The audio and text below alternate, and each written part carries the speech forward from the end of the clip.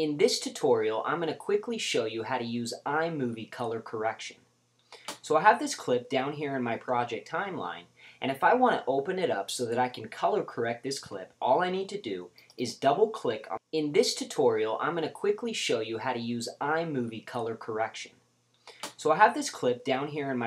The options that you're going to see are the color correction options. And what you'll see are a bunch of sliders that will allow you to color correct your video. So if I just start sliding, some of these sliders down, you can start to see what each of these do.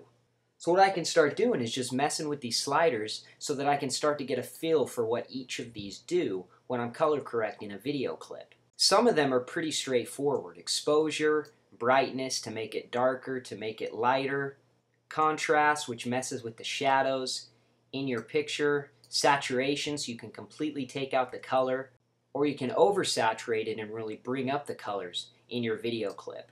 And then you can also take out or add certain colors in your clip as well. So if you want to add a little bit more red, you can slide that slider to the right.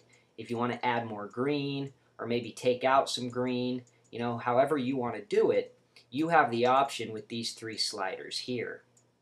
And the great thing about this color correction tool is that if you don't like the changes that you've made, you can come down here to revert to original, and you can click on it, and it will change everything back to how the clip was originally shot.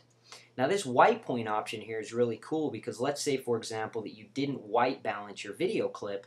What you can do is you can come up here to your viewer window and you'll see this eyedropper tool.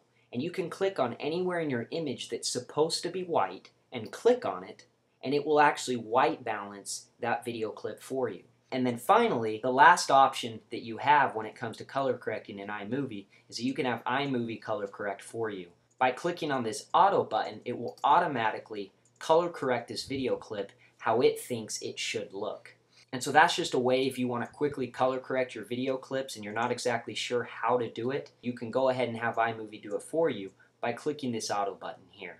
Once you've finished color correcting your video clip, all you need to do is hit done, and your clip will now be color corrected down here in your project timeline.